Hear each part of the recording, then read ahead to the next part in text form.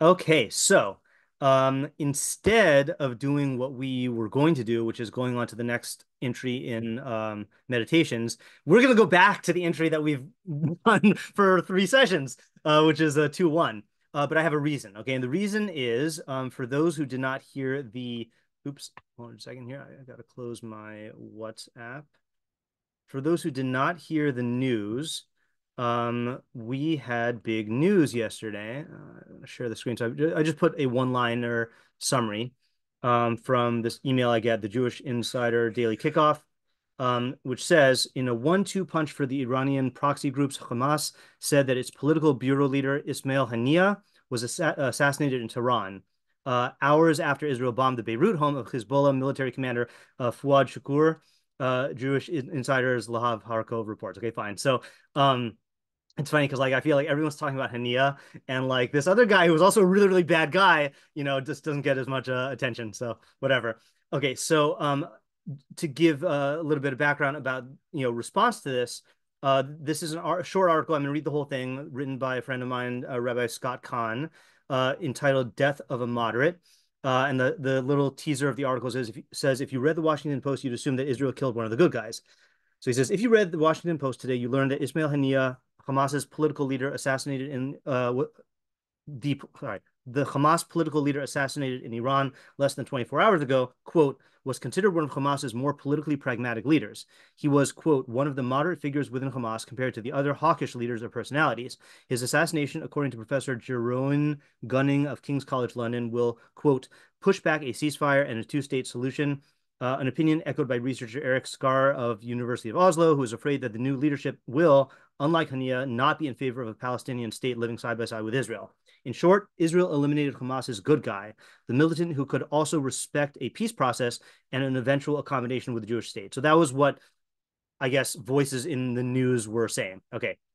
Then Rabbi Khan says that is a horrible mischaracterization of Ismail Haniyeh, the thieving billionaire butcher of Hamas who knew how to get credulous Westerners to eat out of his bloody hands.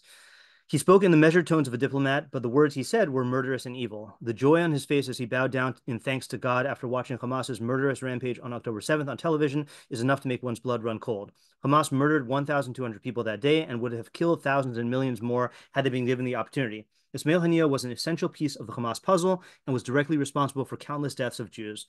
What about his acceptance of a two-state solution? Indeed, Ismail Haniyeh proposed a two-state solution. That is, a Palestinian state in the West Bank and Gaza with Jerusalem as its capital, along with all Palestinian refugees, quote unquote, allowed back into Israel, but one which would be perennially at war with Israel and would make no promises to live peacefully by its side. In fact, his plan included a refusal to recognize Israel and an implicit promise that after several years, the now extant Palestinian state would resume attacks in order to conquer the remainder of the Jewish state. He did not even hide his intentions. He said the quiet part out loud. In his own words, quote, we will continue the resistance against the enemy until we liberate our land, all our land. The Washington Post is far from unique. In their rush to vilify Israel, too many media outlets have mischaracterized Haniyeh as a moderating voice, when in fact he was an integral part of Hamas and was fully on board with that terrorist organization's murderous Jew-hating ideology. He was moderate compared to Yahya Sinwar, Hamas's leader in Gaza, just as Hermann Goring was moderate compared to Joseph Goebbels. Goring was a more civilized face than Goebbels, but they both were integral parts of the evil Nazi regime. Both would have been put to death by the Allies had they not killed them first. Unlike Goring, Ismail Haniyeh did not escape. Someone out there made sure Ismail Haniyeh received the punishment that he deserved. Okay, so I wanted to read it just to provide background because I don't know how many people follow, this news. Okay, so what I want to focus on this evening is I saw 4 reactions on social media. Okay, and I made this into a Punnett square. All right. So on one side, you have a position that says it's good to feel good when an evildoer dies. And then you have bad to feel good when a Russia dies. And then on the other side, you have when the Russia's death leads to good versus when the Russia's death leads to bad or might lead to bad. Okay. So I basically saw 4 reactions. Okay. You have one reaction, which is it's good to feel good that Haniyeh and Shukr were killed, especially in this case when their deaths will lead to good. Okay. Then you have it's bad to feel good that Haniyeh and Shukr were killed, even though in this case their deaths will lead to good. So in other words, people who believe that this is a good thing for Israel, for the world, but you shouldn't feel good because it's bad to feel good. Okay. Then you have another side that says it's good to feel that Haniyeh and Shukr were killed, But in this case, their deaths might lead to bad. So in other words, there are people who have no moral problems where they feel it's morally good to rejoice at these deaths. But, what if this leads Iran to retaliate? Or what if this makes it harder to get the hostages back? Or what if this creates long-term problems? Or what if, all this bad stuff that might happen? What if this destabilizes the negotiations? Okay. And then the most extreme position is it's bad to feel good that these two guys were killed, especially in this case when their deaths are going to lead to bad. Okay. I think that basically covers like the different reactions you could have. Okay. Now I know what my position is. Okay. But what I wanted to explore tonight is what Marcus Aurelius would say. Okay. Possibly.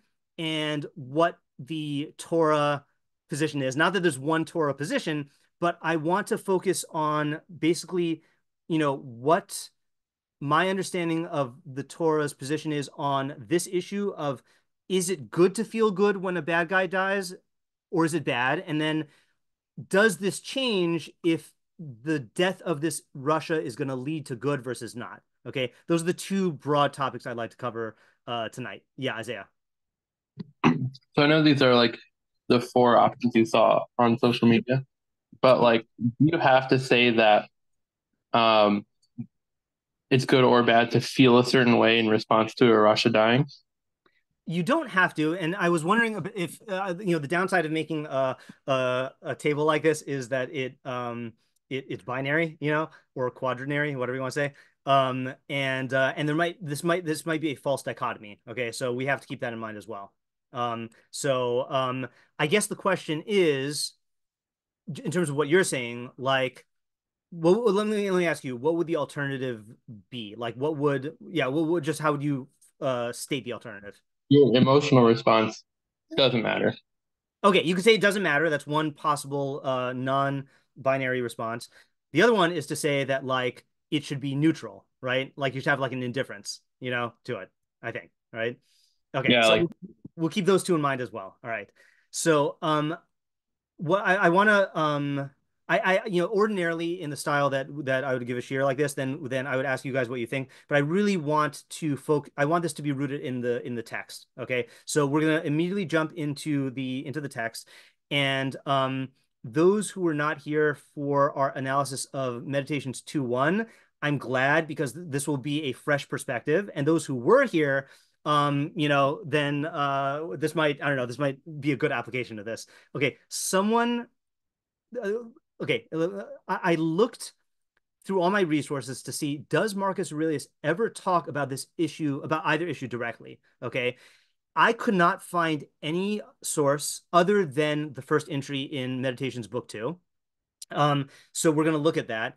And we do know that Marcus Aurelius did kill bad guys. I mean, from his perspective, he led wars, and much of his career as emperor was going to war against the tribes and armies that were trying to defeat Rome. So we know that he did encounter the scenario. And I was even reading about this other case called, I didn't hold on a second, Avidius Cassius.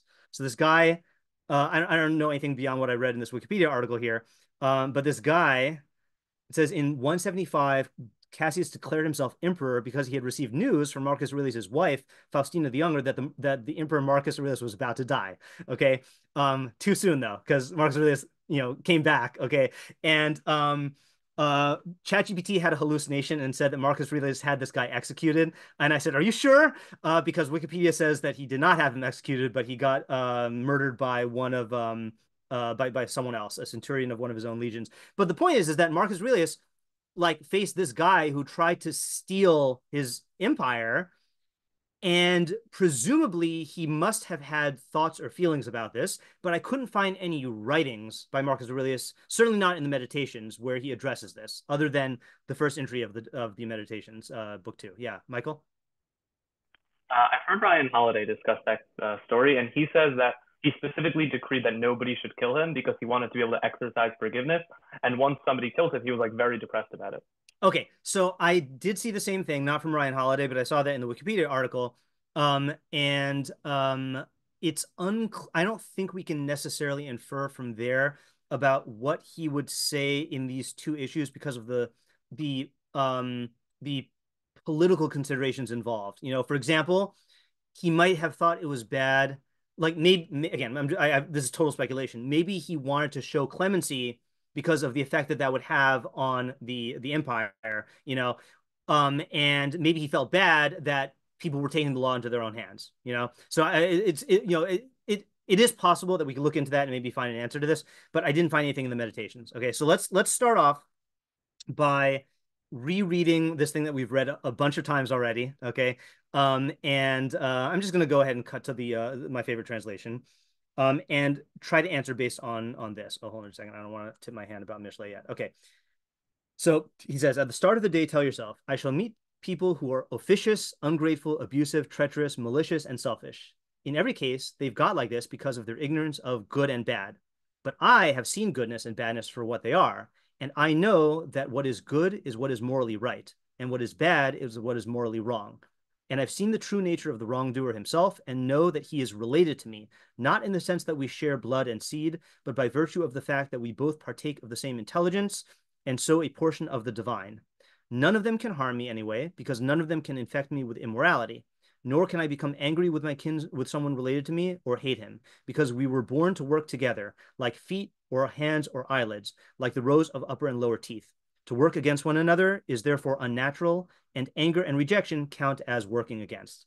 Okay, now I'm not asking you to reconstruct what we came up with in the course of the 2 or 3 sessions that we spent on this, but based on this, what do you think he would, if he were in our position? In our position, I mean, Jews or Americans who are, who see someone like Haniyeh being assassinated, based on this, what do you think he would say we should feel? And I'm specifically asking about this part of the table here. Is it good to feel bad when the Russia dies, or is it bad?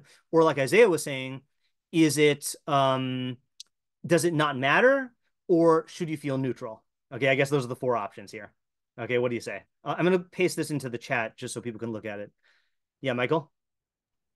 I mean, I assume at the very least you would definitely say that like it's not your decision, so it's what was the term we used? Like a Indifferent? neutral, an indifferent, yeah. Right. So I think that's the very basic. But then I mean, it seems like this that he would say that there is a missed opportunity. So I don't know if he would say that means you did something wrong, but there is a missed opportunity that you all could. He had certain talents or whatever it is that you all could have used to work together that you now missed out on. Okay, and you're saying because this person who died was a human being who could make decisions and had certain qualities, and in potential that person could have, you could have worked with that person. Is that what you're saying? Yeah. The line like by virtue of the fact that we both partake of the same intelligence and so of a portion of the divine. Okay. So first of all, I'm just going to try to just take notes here, just so we can follow the flow here. So first of all, he would say that since you can't control this person's life or death, then it is an indifferent. Okay. Meaning something that is, just to, again, I'm going to familiar because we got some new people here. So something not good or bad, since the only good or bad is how you use your own will. Okay. Second, he'd say that there was a loss of potential here, because if we could get this Russia on board with, working towards the common good, then that would set everyone else up for preferred indifference. Okay, meaning opportunities to make good decisions easier. Okay. All right. I hear. Okay. That is good. And we're going to see, I think there's an argument to be made in according to Judaism that that there's a basis for that approach, although it's not simple. Yeah, Reza? This might be a stretch, but I remember this passage reminded me of like just binaries and how they are both necessary because they show what the other one is more clearly. Like if it's political parties, like not that everything's opposite, but Hmm. if something's really bad, then you understand more clearly what good is. Okay. And I think that the Stoic perspective on this would be it wouldn't be to be like angry or not about it. It would be to just take it as something to further your own learning and like development and your own trajectory towards like your highest potential. Okay. That's very good. Okay. So there is, oops, sorry, hold on a second here. So I'm going to call it, I don't know if this is the best term. There's an educational opportunity um, here, which is to learn from the life and death of an extreme Russia. Okay. In other words, from you could look at this guy and say, here are the decisions he made, and here are the consequences that came from those decisions, and here's the harm that he caused. And this is the entire book of Mishlei, of Proverbs, uses this exact method of looking at the extreme cases of the righteous and the wicked and the wise and foolish, and then learning from those people. And this is a good learning case. So I think in what you were saying, I don't know if you said this directly or if I just inferred this, but like, if there is joy, it's in the learning opportunity. And Yes. for him and for others, right? Meaning other people can also see that this is what happens when a Russia, when a Russia lives this way, and it's Marcus Aurelius could rejoice in the fact that, like, this very, very clear example is going to probably lead to a greater common good because people are going to see that, oh, this is what happens when you live this way. Yeah. Yeah. Okay. Am I missing anything in what you were saying?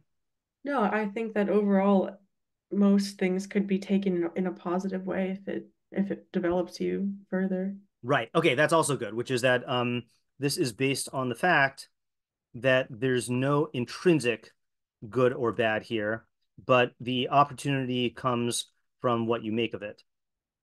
Yeah. Okay. Good. Isaiah. So kind of responding to what Michael had said before, I Yeah. feel like that attitude of like the missed opportunity could be a dangerous sort of attitude because like you wouldn't say at a certain point you have to decide your enemies are your enemies. And like if you're going into battle, like you shouldn't be thinking, oh, well, this is a lost opportunity. Because I feel like, you know, you won't be able to view people in a real sense if you have that, if you're trying to view it like this. Because like the real sense is like these people are your enemies right now and you need to fight.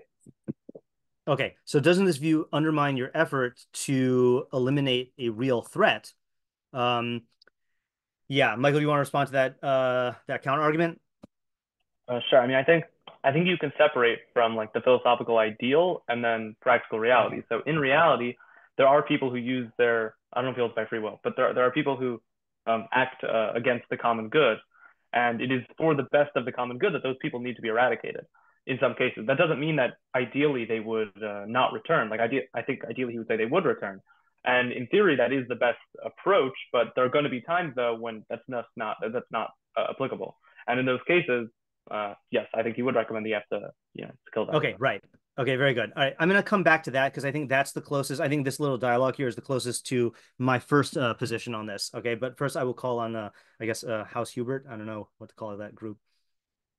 This is kind of on the same topic. I don't know that much about the Marcus Aurelius style, but I can actually ask, what does he mean when he says at the start of the day, tell yourself? Is that something that he usually says, or is that should we take anything from that, or what? Yeah, so we talked about that a lot the first time, and he apparently felt like so for first just background information. So he wrote this entirely for himself. Yeah, right. And it was as far as he knew, this was never going to be read by anyone else. So he wrote this apparently that he needed to remind himself of this every day. Yeah. And the theory that we came up with is because there are basically two modes that you can be in. There's a mode where you define everything based on your own ego, where either people are, for me or against me. And that is the attitude that produces these annoying guys that he mentioned. And it's also an attitude that emphasizes distinctions between you and the other person, or and that's like the default mode that we fall into because we're egotistical. We start off as egotistical beings and like have to work at it. But then the opposite approach is to recognize the commonality between you and the other person, that we are both human beings. And the only difference is that these people have less knowledge of the good. And that is what allows them to do actions that are harming themselves, really. And so, but if I don't keep reminding myself of this every morning, then I can just slip back into this. Like, this is not an idea where you just get it and then you can like coast on it. But there's always the threat of the ego that is going to come and you know and could like pull you back in. So that's why I okay, yeah. So that's what I was thinking, and based on that, I would say like looking at just what he's saying to tell himself, where was it? It was sorry. None of them can harm me anyway. None of them can infect me with immorality. The fact that he has to remind himself of that means that there is a mindset, or I guess maybe that mode where a person would be susceptible to that. Yeah. Which means that it would be a good thing that they're dead because it's now something I don't have to worry about. Okay. All right. That's good also. Okay. So so we have here Johnny is sorry, 1 second here. So Johnny is saying that the fact that Marcus had to remind himself of this every morning because he might fall into the trap of their mentality shows that removing these people is a good thing for him developmentally, insofar as they I'm going to say they might make him like come to resemble them. And I'm putting this in quotes because it would really be his fault. Okay. Meaning he would have to make the decision, but they do pose a threat. Okay. In other words, like they're a bad influence. Yeah. Okay. That's good also. Okay. Yes. Okay, Tara and both have something. I'll just say to what Johnny was saying, I think that also, insofar as the back and forth between Isaiah and Michael, yeah, that I think that then with what Johnny's saying, I think that could be then not an intrinsic good or an intrinsic something to be happy about, but which sounded more like what Isaiah was saying, if I was getting that. But it seems like this could then be not an intrinsic good, but a potential for good insofar as what this overall situation could be. Okay, I didn't quite catch that. Are you saying that the removal of someone who might be a negative influence on your character can be viewed as a potential for good? And that's worth so not like an intrinsic good, right? Intrinsic good being like this is a bettering of my character. This is not a bettering of his character necessarily, but the change in potential for either bettering or for making something for his character going worse, that there is a good in that removal. Yeah. Okay, that's good. Yeah. And then you said Tara had something? Yeah, so I'm focused on kind of the last few lines in particular. Yeah. Where he's talking about that it's members of it's like members of his own body. Right. That, to me, it doesn't make a whole lot of sense to, and he says, not or hate him because it is a part of you. So it makes no sense to rejoice over the loss of your hand or to, and to me, what he's talking about is not necessarily bad or good, but compassion. That right. There is that you reminding himself to have compassion and understanding, and again going back to what he's talking about with that they don't have an understanding of good or bad, so it's more pity and compassion than hate. And with that, I think that would remove the impetus to have bad feelings. Okay, so that's an interesting idea as well. Okay, so there is a thread of compassion through the entire thing, especially in the body analogy, and that feeling of compassion might automatically preclude any sense of joy when these when the Russia dies, right? Meaning like it's like part of yourself is dying. Is that what you're saying?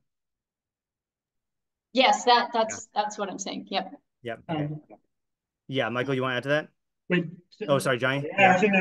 It's on the same topic then. Yeah, go ahead. Okay. I was going to ask just another question that's not an answer, but the other way I was thinking was that he was saying, what does he mean when he says both are a portion of the divine? Because to me, that sounds like it would be like a bad thing if anyone dies, right? Yeah, it does. Yeah, I think that goes with Terrell's point, is because he's saying that they have what, to use our terms, a tselem elokim. They have a soul that can perceive truth and make decisions, and I have that same part, and I also work with them towards a society where we all are trying to use this part in that way. And so yeah, it would be bad if anyone died. Yeah, Michael. I kind of have a response to that point, and it might not be coming from this specific passage, but more general. Marcus Aurelius, is that I think you have to say here that he would have a sort of a obstacles the way sort of mentality, and tell you that even if you are losing out on something from losing this person's contributions, you still can not only use it productively, but like a more fati, like even love that this happened. Right. And I think you could even go as far as to say, like, okay, fine. So there was an ideal society that we could create with this person a part of it, but now that he's not here, that should allow us to form a different form of society that'll also be great. And the body analogy reminded me of, I remember you mentioned Bruce Lee with like his leg was a little short or something. Yeah. And he was able to use that I don't understand all of it, but to further his techniques. And so I think it'd be a similar thing here too, where even though we're losing a body part, we use that to become a better overall body. Okay, that's a good analogy, right? So in other words, is it bad to lose a limb? Yeah, it's bad to lose a limb because of the loss of potential for the good that you could do with that limb. But once you lose the limb, then that's the reality. And now you have a different body, and now you can, that might afford you different options and abilities about how you can use that situation to your advantage. So that's another angle from which there's no intrinsic good and bad. I mean, there's no intrinsic good and bad because it doesn't affect your decisions. It doesn't make you a worse person. Like what Marcus Aurelius says in, what is it, 4:8? What is the only thing that's bad is what makes a man worse than he was. And losing a limb doesn't do that. But it's also not bad because really the only good is what you choose to do with it. So you can choose to make more out of it. So even with these guys, meaning, so just to plug this back into what you were saying earlier. So if you have, again, I don't know who this Avidius Cassius guy was, but this Avidius Cassius, presumably was someone who was big in high up in politics, and now he's dead. So he could have served the emperor in a great capacity and really helped everyone. But now that he's dead, we have to work with that as the reality, and we have to make that into something that is going to be beneficial for the empire. Yeah. Okay. Back to Reza. This kind of makes me think about how people find it easy to hate an invasive species. Like, I work in ecology, so I'm kind of always thinking about there isn't like morality in a forest, but people where I usually am are very upset about the fact that beech trees are going to be wiped out by beech leaf disease and beech bark disease, and they get so attached to the forest the way that they like to see it. But you can't necessarily, like, if you hate the pathogen that causes it, like we're created from the same molecules that is created from. So that just reminds me of this passage. Like, right, when you break it down to like the basic parts, like it's all the same stuff. But also the fact that there are these diseases kind of changing landscapes, it makes people really think about why they love what they do about a forest and like their own connection to it and what it means to them. So it's just this really interesting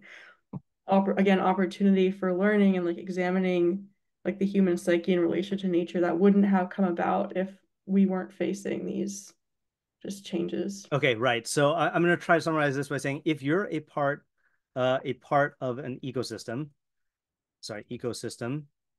and you hate a part of that ecosystem, that's just not going to be productive, right? It is, that's what he's saying in the end.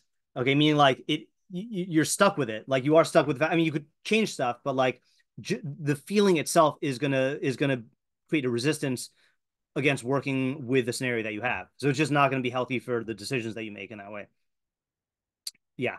Okay. So I want to try to encapsulate this by or yeah, I guess I'll call on David's crew before this. Yeah.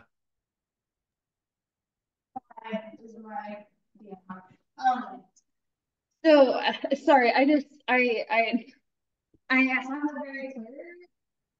The first reaction that I had when I first read this is that if this is a mantra that he's telling himself, this means that it doesn't come naturally to him. Yeah. And specifically, the second half, he eliminates the fact that these people, alive or dead, could ever have any actual negative effect on him. Yeah. Which means that this mantra is him trying to manufacture sorrow, like not like an all-consuming, like going through the grieving process sorrow, but kind of just like like my mom was saying, like a more compassionate, gentle sorrow. Like you should feel sad when you lose all of your top teeth. Like that would be a bad thing, just like fundamentally, like you lose the potential to chew your food in the way that you've chewed your food before.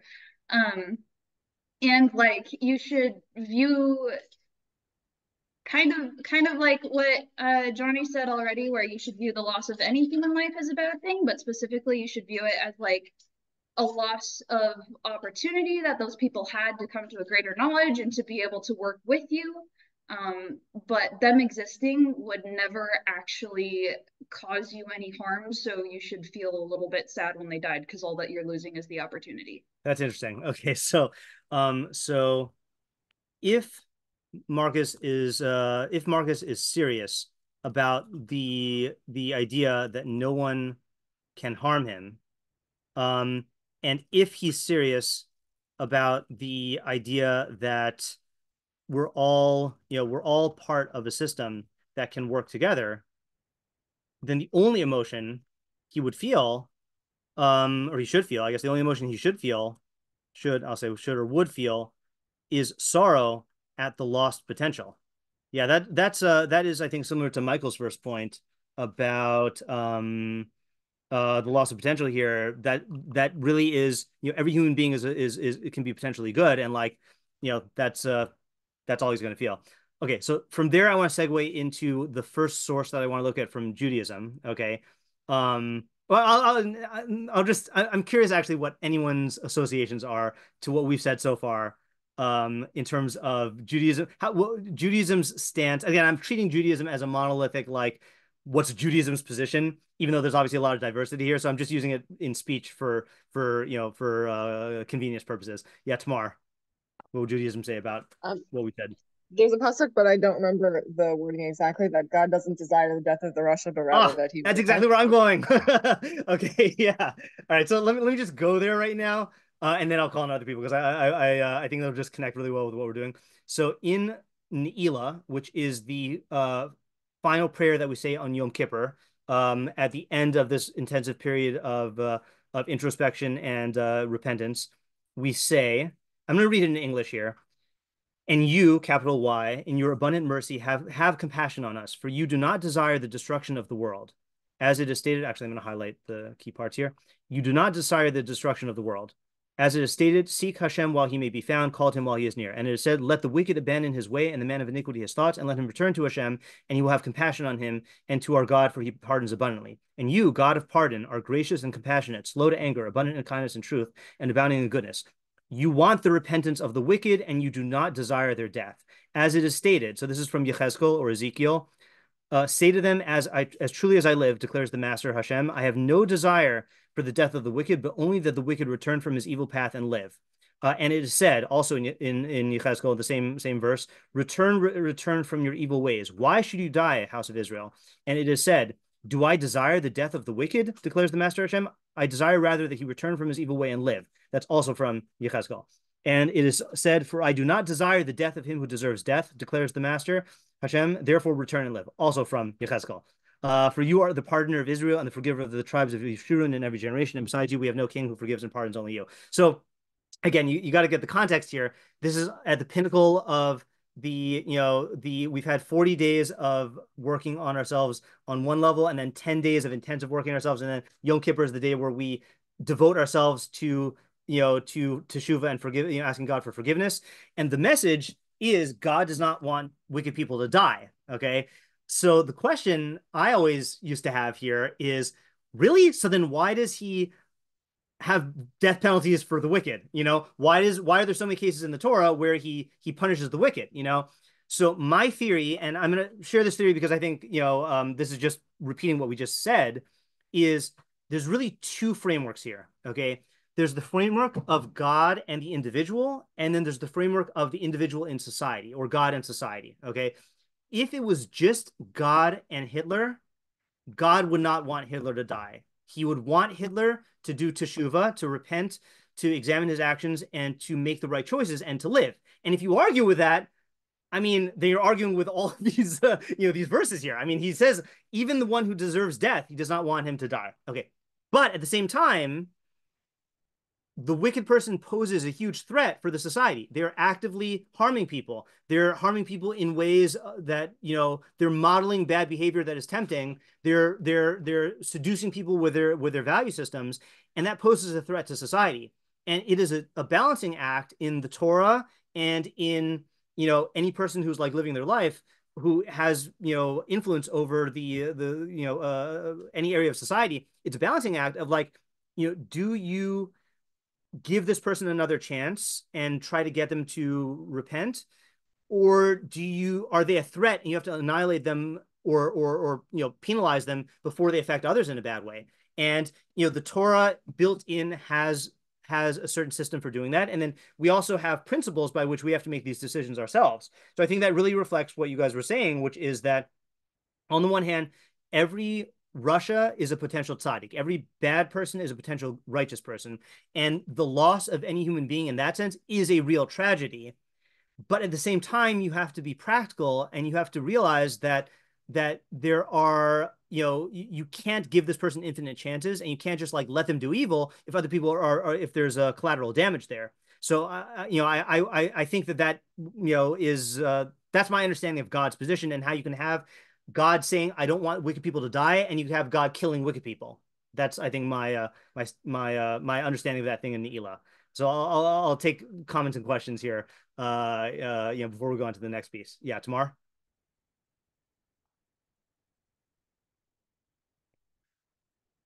Or I can come back to you if you're unable to get to the Zoom right now. Let's go with Isaiah, although they're in the same house. So maybe, yeah, Isaiah. In the other room, so I'm not sure. Okay, sure. Yeah. But I had two associations to, I guess, what Marcus Aurelius wrote here in Judaism. Mm-hmm. One of them, I think, just touching on, it's like the dichotomy of Midas Adin and Midas Rachamim, where okay, so I'm just gonna translate that. So the Midas Adin is, people call it the attribute of strict justice, and Midas Rachamim is the attribute of mercy in relation to God. But we maintain that God does not have any actual attributes, meaning any actual qualities, because God is one. And there's no divisions or qualities or characteristics in him. So what we mean by that is that God has two ways of relating to people: mercifully, which means relating to them in terms of their potential, and giving them a chance to change their ways, and then or through strict justice, meaning you need to be punished or stopped in some way in order to stop you from doing evil. Yeah, go ahead, Isaiah. I guess I was thinking about it. It feels to me like we sort of have to relate to the situation through Midas Rachamim, because like we can't really understand like exactly how Hashem would judge like people in this situation, and so like it's a loose association, but like we have to view it from a sense of like we don't know what the best thing is from this person's life and how we can best relate to it. So we just have to like take from it what we can, kind of. Yeah. Okay. I think that's a good point, and I'm actually going to hold my comments on that until we get to the third part of this, which is about how we live without absolute knowledge of the future. Okay, so hopefully I'll remember to come back to what you're saying when we do that. Yeah. The other association I had was to the Rambam, who says that there's no evil caused by God. Right. Yeah, that is a good Rambam, and I will just nod and acknowledge that without because that's opening up a metaphysical can of worms to talk about that in depth. So we'll hold off on analyzing that, but I agree with why you're associating to it. Yeah. Okay. So any other comments? Yeah, David. Yeah, one other thing I think also is different is just insofar as the qualitative difference between God's knowledge and man's knowledge. That I mean, I think like these Pisukim are talking about insofar as God relating, as you were saying, to an individual or to how a person will affect society. As Yeah. far as people, we are just limited insofar as our limit of knowledge. I think we can only say with the best of our knowledge, this appears to be a good or appears to be a bad in a way that God knows differently. Okay. Is that the same point about our limited knowledge that Isaiah was just making, or a different one? Because to me it sounds the same, and I don't want to miss if you're adding a new angle here. Okay, not sure. Okay, so then Yeah. I'll hold off my comments on that also because that's what I intend to go into in the third part of this. Yeah. Um, Yeah. I have I was thinking when you're reading through that thing in the Ela and just realizing that it was all I forgot that it was all from like you appealing to God and this is the way that God sees it. Yeah. And like obviously we are supposed to emulate God in some ways, but like just thinking maybe this is more just like a Mishlei type perspective that to me seemed like the what I would say like Judaism's perspective on this would be, which is that it really depends on like what you're working on in your own development as to how you should feel about it. That like if you are a person who is working on your sense of compassion, Yeah. then you can look at this in terms of the compassion that you feel. And if you are someone who feels like enticed by you know certain things about like the type of evil that this person embodied, then you should probably try to cultivate a sense of rejoicing against that, Yeah. so that you can kind of distance yourself from that. Okay, good. So this we're going to touch on this a little bit in part two. We're still in part one, by the way. So in part two, I'll just like state it here in general terms, which is that it's very tempting when you're reading the Stoics to focus on just which feelings are in line with reality and which ones are not. Like which feeling, like if I am freaking out over something that I can't control, then that is a misguided emotion because I can't control this thing. So why am I freaking out about it? So that's true. But one thing that Judaism, I think, does, Stoicism does this also, but one thing that Judaism does explicitly is thinking about developmental tools. And like what Johnny's saying here is well, which emotion do you lean into? There's not necessarily a one size fits all answer. It depends on which emotion you need to work on. So again, Rambam's whole method of character traits is you have like every character trait has two extremes, and they're both bad, and the middle is what you want to get to. And by middle, we mean not a quantitative middle, but you want to get to the point where your emotions will feel whatever the situation warrants, whatever your mind tells you makes sense in this case. So just use a simple example that I like to use is, if you are a spendthrift and you just spend whatever money you earn and you can't hold back, that's bad. If you're a miser and you just save everything even when you need to spend, then that's also bad. But to be frugal means that when rationality dictates that you need to spend money now, then you're happy to spend money. And when the situation dictates that you need to save money, then you're happy to save money. So Johnny's suggesting the same thing here, which is that here in the Ela, we're talking to God, and God is going to look at things in terms of like accurate knowledge and total potential of all human beings.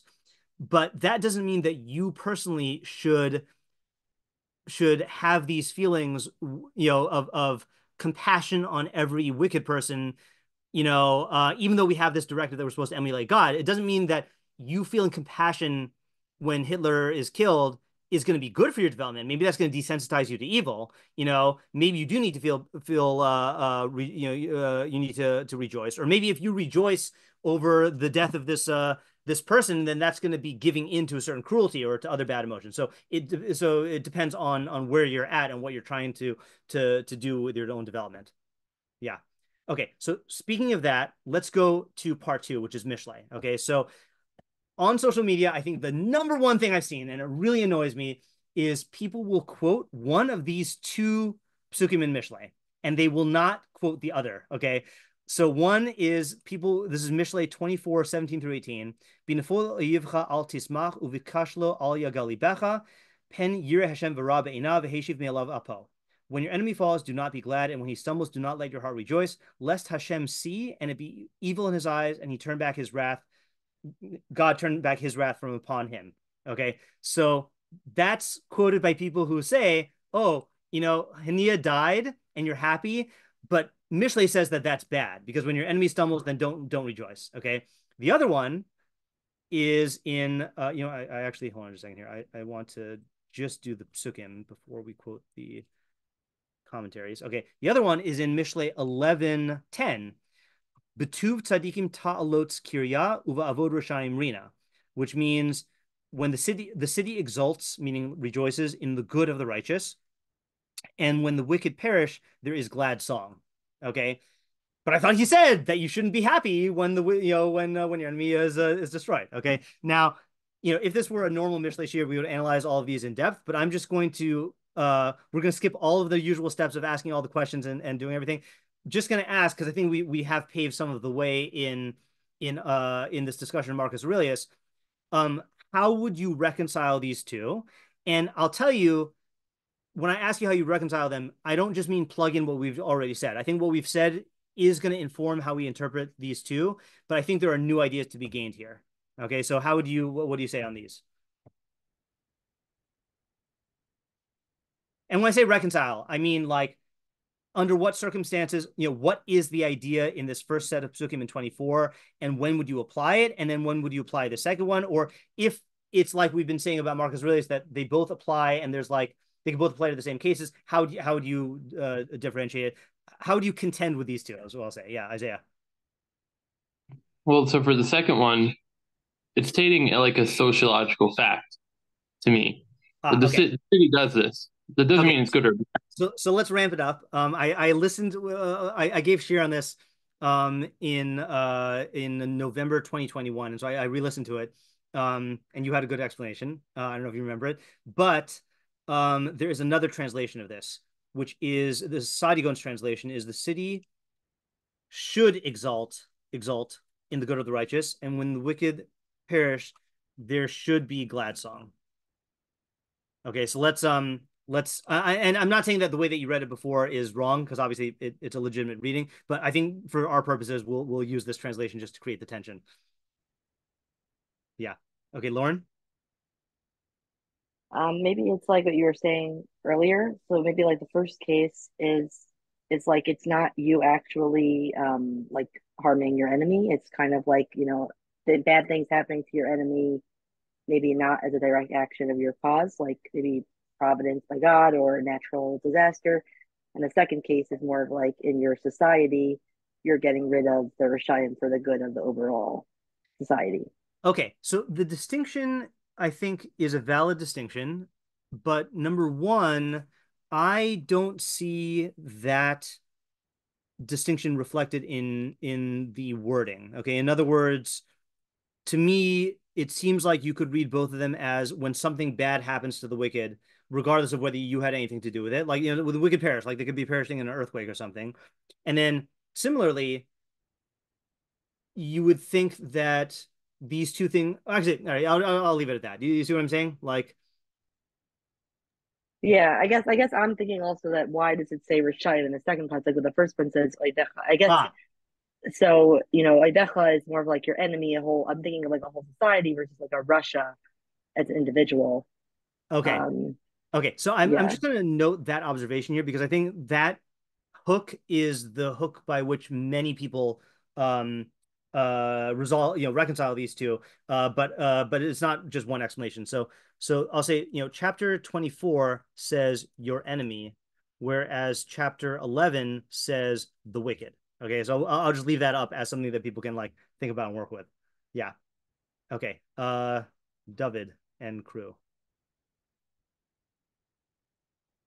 Yeah. Yeah. What? Question, guys? Okay, the thing that confuses me is that it says when the wicked perish, there should be glad song, which is great. We've like got this category of, I would assume, people. But then it says the city should exult in the good of the righteous, not that we're exulting in the righteous themselves. And I'm just wondering why that distinction is important for goodness and righteousness, or not goodness and righteousness, but like goodness and righteous people versus why just wicked? Why not specifically have glad song when wicked things happen by bad people or something like that? Yeah. So the type of question you're asking is exactly the type of question that we would take up if this were Monday night, and we would be listing all of the questions and then looking at all the subtleties here. And what you have to understand, and this is probably making everyone else squeamish. You have to understand how difficult it is for me to look at two psukim in Mishlei and say, let's not ask any questions and let's just give ideas, because I never do this. Like I literally have never done this in all my time. So I'd be happy to take that up about the at some other point. But right now we're just gonna keep our eye on the big picture here. Sorry. I have an approach that maybe answers Dan's question, but and I don't know if this is similar to what Lauren was saying, but that to me, sort of in line with what we were just talking about, that the first one is it's addressing itself to an individual, and the second one is talking about what a city should do. Okay. So to me, that lines up with like what a city should do has to do with kind of practically politically what its impact is on society. To me, that seems like a utilitarian-based way of looking at it. And then the first one kind of sounds like it's more talking about a developmental way of looking at it. Yeah. Okay, good. So I'd say like this. So the first so I guess I'll use 24 and 11. 24 is saying that from a developmental perspective, there is let's see. I'll just say there's a harm. I'll leave it vague for now. There's a harm in rejoicing when your enemy falls. Okay. But 11 is talking about the developmental I guess norms for the entire city, and the death of the wicked is something that for which celebration is beneficial. Celebration is beneficial. Okay, so I'm going to ask two questions on that just to tease out the idea. So one question is, what is bad about rejoicing when your enemy falls? Okay, and then two, what is beneficial about celebrating the destruction of the wicked? Yeah, Johnny gets first crack at answering this, but I'll take other answers if anyone wants. This is just getting, just elaborate. I'll get back to you. Okay, sure. Isaiah. Oh, sorry. David, you want to answer? Yeah, okay. Sorry, yeah. I think, to that, I think if you're rejoicing so far as indulging in the emotion of somebody's downfall, then that's going to be even like practically harmful to you. Because you're not going to be like thinking straight, you're going to be more just indulging in that. And then I think insofar as the benefit of celebrating their destruction would be if this wrecking ball of wickedness is no longer present, then you should be happy that it's easier to do the good now. Okay, so I like what you're saying for the second part, and I like what you're saying for the first part, but I think it still needs a little bit of clarity here. So, I like the phrase also when this wrecking ball. What did you say? I think wrecking ball of wickedness. Yeah, when the wrecking ball of wickedness is removed, then that's that's good for the potential good of the city. Okay. Can you name what or not name? can you describe or define what is the distortion of thinking when you rejoice when someone falls? Like sadistic, or you're saying something different? What was that? Like sadistic? Okay, so it could be okay. That's not what I was There may not be thinking. one answer. There might be one answer. So I'll say, you were saying it's a distorted way of thinking. Yeah.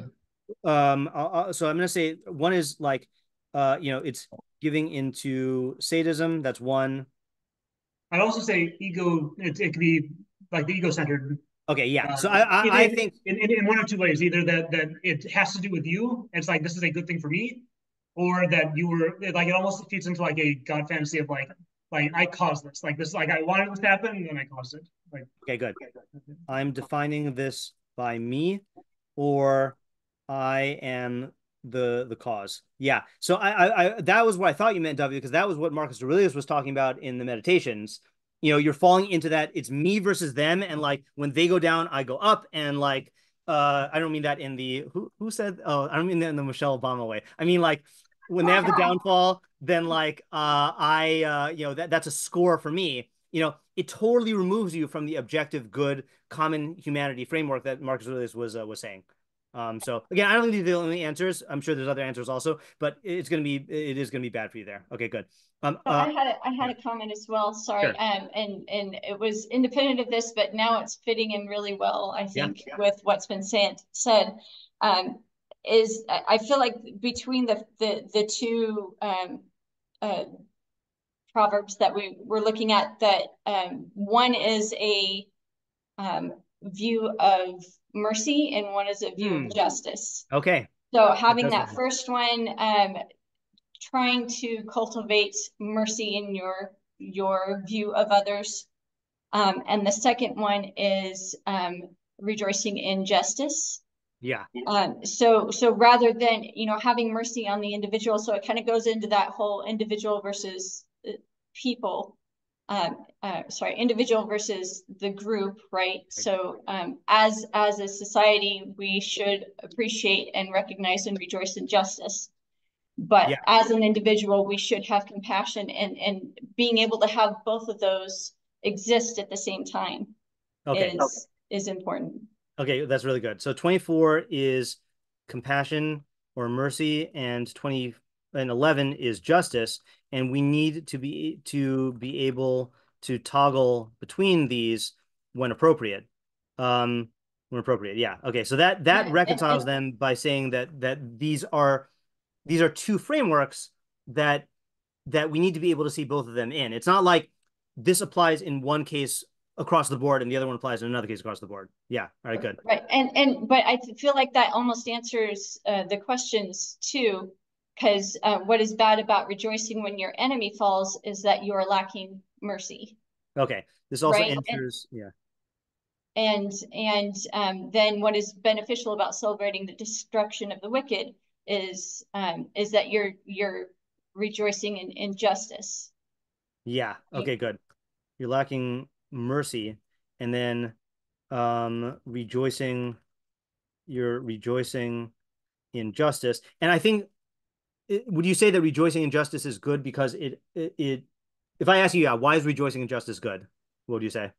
I would say because I mean, justice is something that we are looking to. I'm trying to put this in.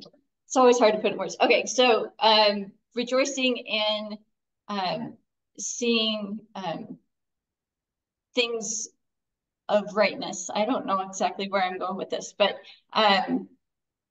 so mercy is more of a having compassion on your limbs, right? Yeah. But you also rejoice when all of your limbs work together appropriately. Okay, right. So I think I know where you're going with this. So I'm gonna say what I think you're saying, and then I'm gonna say how I would answer it, which is I think both of them are true, which is good because I'm gonna say like, and God saw everything that he created, and behold, it was very good. Okay, meaning like objective good is intrinsically intrinsic intrinsically like joy producing. Okay. And the analogy I always use in this is like, okay, this is a weird analogy, but it works for me, so I hope hopefully it works for some other people, is when, let's say you have a scientist who is working on a theoretical problem in science, like we can't understand like how this phenomenon works, okay, and they're working at it for years, and then finally they come up with a theory and it perfectly explains the phenomenon, and there's like this, oh, that is beautiful, like the universe is, I see the harmony and beauty in God's universe, okay, that's a certain type of joy. Now, similarly, when we look at the human realm and we see all these problems in society, there is disorder there, and that's not how things ought to be. But then when things are functioning properly and you see all human beings working together in harmony, there's the same type of like beholding the beauty of God designing the universe, and it's good. Yeah. Okay. I would say in addition to that, again, this is not contradicting that. In addition, that is that celebrating the good promotes the good, and this is beneficial for the development of all the citizens. Okay, and in the same way as like when like a kid does something that is morally good, you applaud them and celebrate them to encourage them to do it. So when we celebrate in the city when someone bad is brought down, that reinforces people's attachment to the good, and helps break their attachment to the bad. Yeah. Okay. That's really good. Okay. Lauren. Is that what it says with glad song or with Rena with a song or whatever it is? Yeah. That's like a publicizing way of reacting to it, not just like right. what do you feel in your heart. Right. As opposed to, let's say, like when your heart rejoices. It's not, it's public. It's an expression, a public expression of song. Yeah. That's good. Yeah. Lauren. Oh, sorry, that's a mistake. Isaiah. Yeah, so at least for the city pasuk, we finally hit my idea, which is what you were saying, that having this rejoicing like teaches a lesson to the city, that both in the good and both for the good and the bad, that like this is the what do you call it, like the position of our city, that we rejoice for this and we also rejoice for this. But for the first pasuk, I was thinking about it, I think, a little differently. Is that maybe there's like a practical lesson in the pasuk that if you let yourself rejoice when your enemy falls, then like that puts you in a state where you're like more likely to make mistakes because you're caught up in the rejoicing of like how great it is that my enemy is falling, and you might not realize that you're starting to make the same mistakes that he was, or you're just making mistakes. That's maybe similar. Maybe it's like an ego idea like we talked about before. Okay, good. So the state of joy itself can lead you to make mistakes, because it's an egocentric joy. Yeah. Michael? Some people have kind of alluded to this idea, but I actually think that Shlomo was saying there's nothing intrinsically wrong with rejoicing at your enemies falling, because when we're dealing with someone like a Russia who's preventing the goals of the society or the individual, they have every right to want to have him out of the way. And then once he is, now it's going to be easier for them to achieve their goals. And that's where the rejoicing over, like you said, it's gonna increase the likelihood of more people acting that way. I think the difference between these psukim is what is the case. When you're rejoicing, it's when they're completely gone. Whereas if they only fall, clearly they can come back up, because that's the concern in the pasuk, that Hashem is going to remove his wrath. Yeah. So the question here is, intrinsically, there's nothing wrong. But if you're going to be gloating and then you'll be susceptible to like being blinded that he's going to come back at you, then you should control yourself. But if he's completely gone, then just go for it, because there's no reason not to. Okay, that actually works out very well. I don't know if this disproves your interpretation of the pasuk, but if you look at Mishlei 24:16, which is the pasuk right before it, Mishlei 24:16, it says, Ki Kisheva yipol tzadik v'kam Rishayim yikashlu bara'a. That's the tzaddik falls 7 times and gets up, but the Rishayim stumble in badness, which means means that they permanently fall. So I think it might be that that in this particular case, stumbling is synonymous with falling permanently. But clearly. Yeah. But clearly, from look at the end of the psukim, though, it says that Hashem's going to remove his wrath from him. Clearly, the concern is that he's going to come back. Yeah. All right. I hear that. Yeah. I think that fits in, especially with what Isaiah was just saying, and David about the mistaken decision making. Okay, I'm going to go to Tamar. Then I'm going to read Rabbeinu Yonah, and then we'll go to part 3. And I do want to stop by 6 or 9:30, whatever time zone you're in. Yeah, Tamar. It's actually just like a supplemental point, but Lauren had pointed out the word enemy versus wicked, and I think that fits with everything else that we're saying, because the word enemy is like, it's oppositional. Okay, as opposed to Russia or wicked, which is objectively bad. Yeah. Enemy they might actually be objectively bad also, but the word is defining it as like the opposition to you. Okay, good. And so that's when you should be careful, which is the personal investment. Okay, good. I think that's the most straightforward answer, and that's the answer I chose to highlight from the commentaries. Okay, again, there's lots of answers to this, but Rabbeinu Yonah, he actually explains this better in his commentary on Pirkei Avos 4:19, which also quotes the pasuk. So I'm just going to quote it from there. He says, even when the enemy is a Rasha, one should not rejoice over his harm only because of Hashem alone, meaning you should only rejoice about Hashem. By that, we mean that the tzaddik will not rejoice over the downfall of the wicked unless the intent of his joy is because the Rasha's downfall brings glory to heaven, but not because he hates him. Okay, so in other words, that I think is the distinction we were saying before of like, if you're happy because badness was removed from earth, and now the good of, that Hashem desires for his creations can come to fruition, so then that's good. That's not a personal joy. But if it's like you hate this guy, if he's your enemy, then that's bad. And then he says, all the more so, one whose actions are corrupt like him. And if his heart rejoices at the Rasha stumbling, then his own evil is great. Why should he rejoice when he's like him? So in other words, if you're as bad as this guy, then you definitely shouldn't be happy because he's just like you. So like, by that logic, you should rejoice if you have your own downfall, And then in Rabbeinu Yonah's commentary on Mishlei 11:10, he says, it is possible to explain that this verse comes to explain that everyone is obligated to rejoice about the good of the righteous and to celebrate the destruction of the wicked. As for what is written, do not hate your brother in your heart, in Vayikra or Leviticus 19:17, the Rasha is not included in the category of your brother.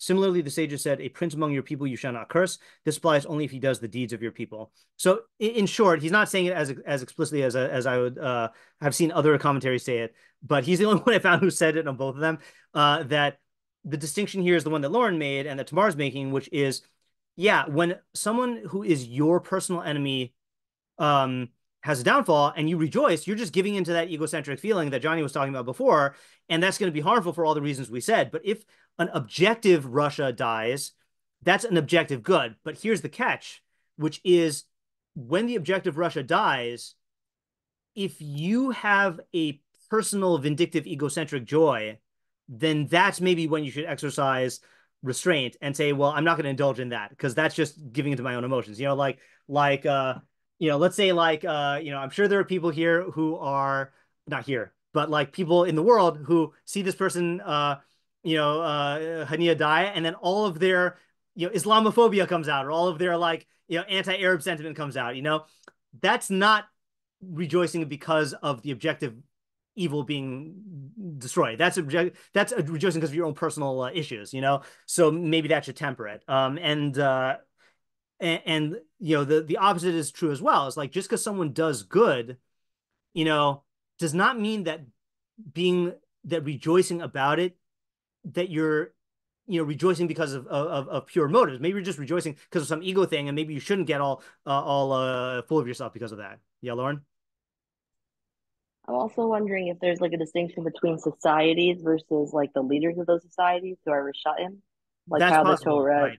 The Torah treats like Paro versus Mitzrayim. Like we didn't sing, we don't say full Hallel on the last seven day of Pesach, because of the Kriyat Yam Suf, how the Mitzrayim were killed. Yeah.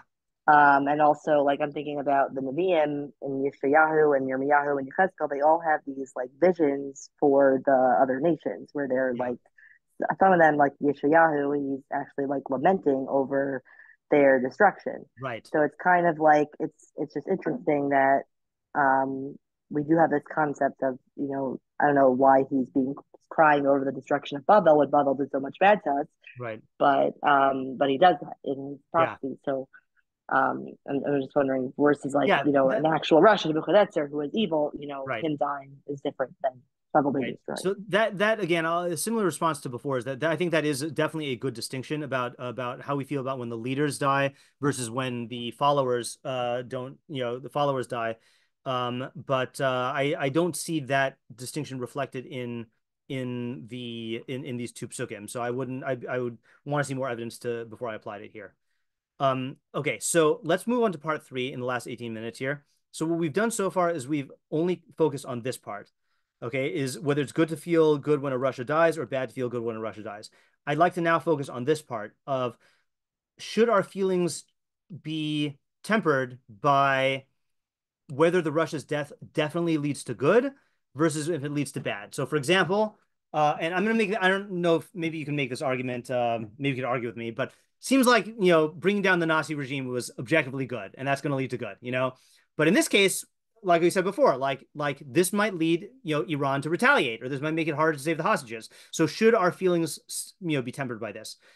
So again, if we had more time, I would ask you what you think, but I just want to immediately go to the sources. Okay, so we're going to go to Brachos, and there are 3 Mishnayos, and I'm only going to quote parts of them. Okay, so this is background information. So on rain and on good news, we say the bracha of Hatova Meti. We say, blessed are you, Hashem, our God, King of the universe, who is good and does good. And then on Va'al Shmus, on bad news, we say, Baruch Hashem Elokeinu Melech Dayan Ha'emes. Blessed are you, Hashem, our God, King of the universe, the judge of truth, okay, or the true judge. There's a bit of a debate going on in the WhatsApp group, not a debate, in the YBT WhatsApp group. Rabbi Zucker pointed out that the correct translation is the judge of truth. I'm not 100% convinced that is the only way to read it, but I think most people say the true judge. Either way, so we have these 2 blessings that we say on when good stuff happens versus when bad stuff happens. Okay, Hatova Metiv, when good stuff happens, and Dayan Ha'emes, judge of truth, when bad stuff happens. Okay, next halacha.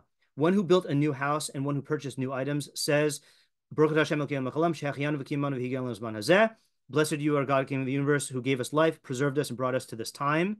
And then the Mishnah says, one should bless over the bad as one blesses over the good, and over the good as one blesses over the bad. And it uses a weird Hebrew word here. Mevarach al hara me'ein al hatova, and al hatova me'ein al hara. Okay, and that is a very ambiguous term. Okay, so the question is, what does that mean? And then in this last one, it says, oops, I did not translate this. One is obligated to bless over the bad, just as one blesses over the good. Okay, Shnemar, as it is stated, you shall love Hashem, your God, with all your heart, with all your soul, and with all your resources. Okay, I actually don't think I need the rest of this Mishnah.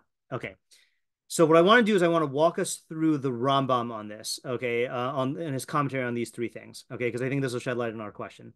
So on this first one, no, not on this first one, on the third one, he's going to explain what does it mean that you should bless over the bad as one blesses over the good. So he says like this. They said on the bad as on the good, and on the good as on the bad. This means that if trouble comes upon him, even though what follows it is good, he blesses, he makes the bracha of blessed is the judge of truth. So he makes the bracha for the bad. Okay, and this is as on the bad. Similarly, if good comes upon him, even though its ultimate end is bad, he blesses Baruch Atov Emetiv, the blessing on the good. And this is as on the good. He'll give examples now. An example of the first case is if a flood passes over his field. Okay, passes over, meaning if your field gets flooded. This is bad because it destroys all your crops, even though its ultimate end is good, as it waters his land, and perhaps the flood will bring benefits to his land, like it will replenish the soil or something. An example of the second case is if he finds money and another person sees him taking it, this is good, even though its ultimate end is bad, as that person who saw him might inform the king, and the king will torture him and demand more from him than what he found. Okay, this is a good historical window into what used to happen when people would find sums of money. I don't think we worry about this now. Another example of this I saw is if, let's say, a parent of yours dies and you're going to inherit a lot of money. So even though you're going to get lots of money, you still say the bracha of Dayan HaEmes because of the bad. Okay, now the question is why do we do this? And especially, the definition of wise according to the sages, one of the definitions, Ezehu Chacham Haro Es Hanolad, who is wise, one who sees the ultimate outcome of what's going to happen. So you would think that, maybe someone who's wise would not make the blessing for the bad when his field is flooded. Maybe if he knows how fields work or whatever, then he should make a blessing on the good because he knows it's going to be good. Okay, so the question is, why do you make a blessing on the present?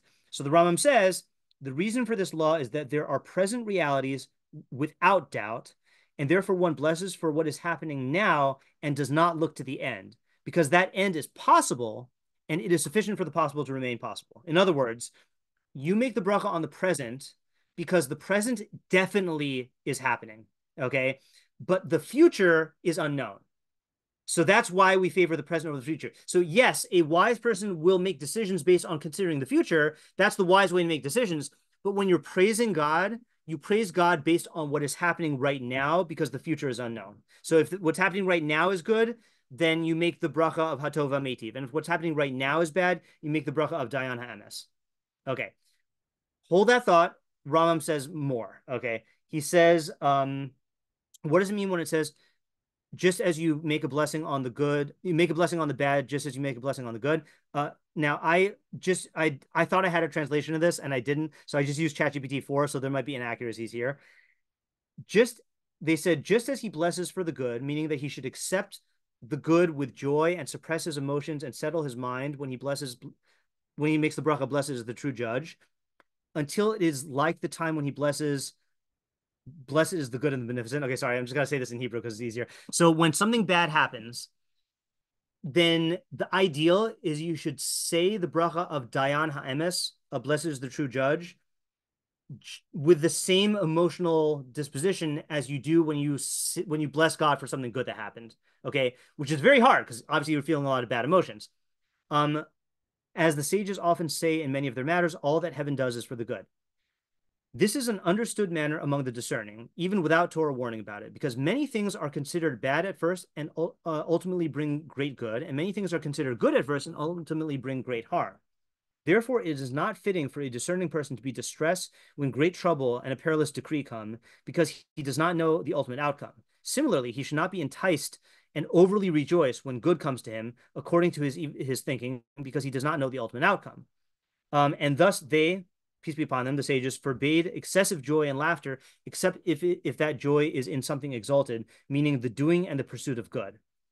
But the warning against sorrow and distress is very well known in the prophetic writings, so there's no need to elaborate on it. All this applies if the person had not been in a state of good fortune from beginning to end, and one might think that he is very fortunate. I think this is a separate point here. Okay, yeah, actually, I want to divide this as a separate point. Okay, so what is he saying here? So what he's saying is, how do you achieve this state where when something bad happens, you bless Hashem on the bad of saying blessed is the true judge, but you have the same emotional disposition as you do when you're making the bracha on good? How do you square that circle? So the answer is that the wiser you are, the more you will realize how you don't know what the outcome is going to be. And yes, what's happening now is bad, and that's why you make the bracha on the bad, and you're going to feel sad about it, but you should aspire to rejoice in praising God for the bad, knowing that you cannot necessarily predict the outcome of what's going to happen. And the more you internalize that awareness of you don't know what's going to happen, the easier it's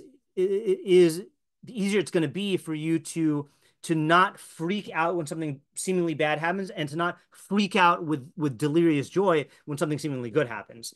And so So the Rambam is giving you that as like the prescription. And again, I think this is an ideal to get to. Like you're trying to get to the point where you're able to bless God with joy when you realize that everything that God does is for the good. That's a whole separate, listen to last week if you want to understand what that means, that everything that heaven does is for the good. But applying this to our situation here, and then I'll open the floor for questions because I'm just trying to get this idea across while we have the time.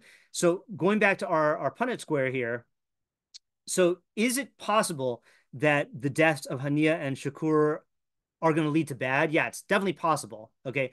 But I think the halacha that we just read supports the fact that we make the bracha of Hatova Metiv, which I did as soon as I heard the news.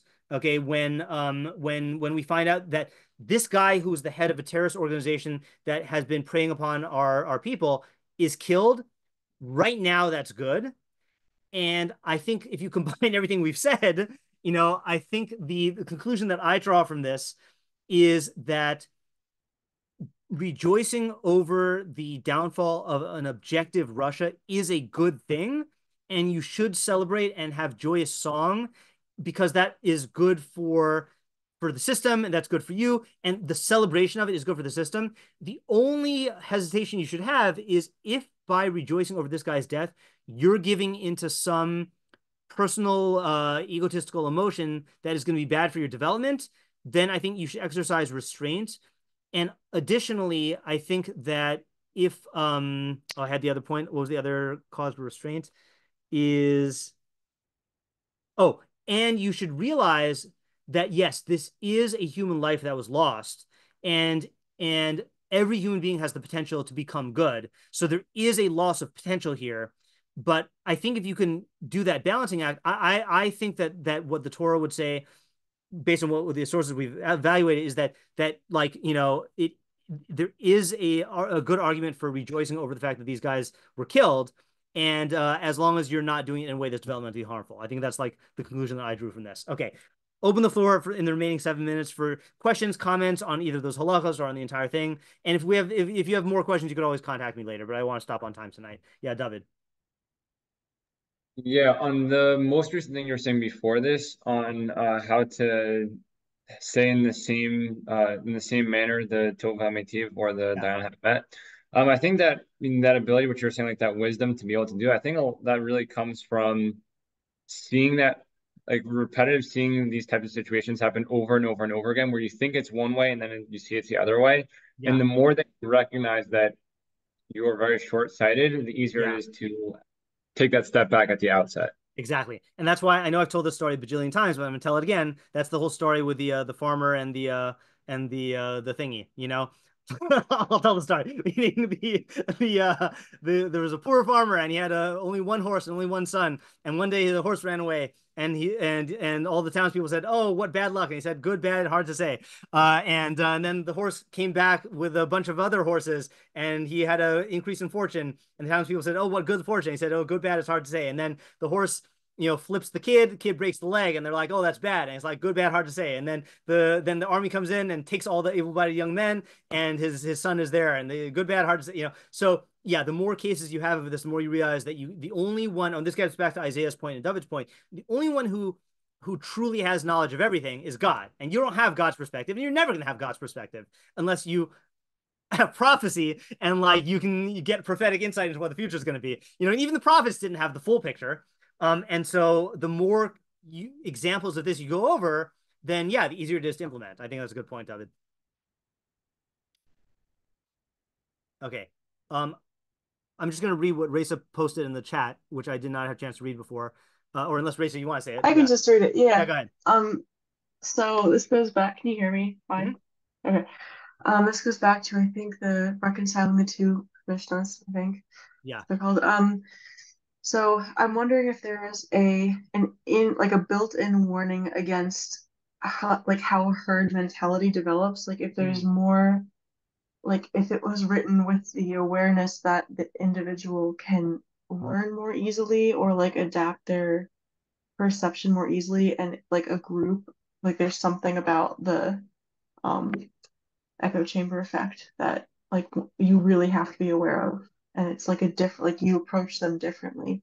Yeah. That was one of the things. I think that the this is the halakha in the Rambam that I quote the most, I think. I'm just going to read it in English.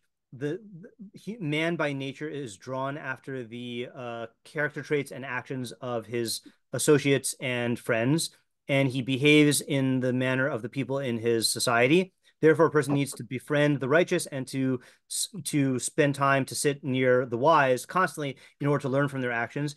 And he should distance himself from the wicked who walk in darkness in order to not learn from their actions. This is what Solomon means when he says, one who walks with the wise will become wise, but one who befriends fools will become broken. And this is also what David says in the first chapter and first verse of Psalms. Happy is the man who does not follow the counsel of the wicked, etc. So what the Rambam is saying here is that at the end of the day, society is going to exert a stronger influence on you. I think because of the herd mentality reason.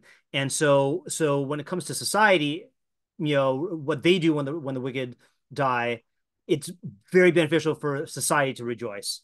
Because that's gonna shape the morals and character traits of the people in the society. Yeah, Michael. Interesting. If it's okay, I thought of a Gemara, which I'm curious if you have immediate thoughts on if it Sure. conflicts or is yeah. So it's in Moed Katan. So it quotes a pasuk about how David was like rejoicing when Shaul died, and then so Hashem tells David, "You're singing while where is Shaul it? is falling." Katan, where? Oh, it's Tes Zayin on the base. Tes Zayin on the base. Okay. So it's like why are you singing when David's fallen? It says Ilmale ata Shaul v'hu David. If you were Shaul and he was David, Ibadati kama David mipanav. I would have destroyed many Davids before him. Wow, I am not familiar with that Gemara. That's really interesting. Right. So I'm just gonna read that again. Rashi. Oh yes, sir.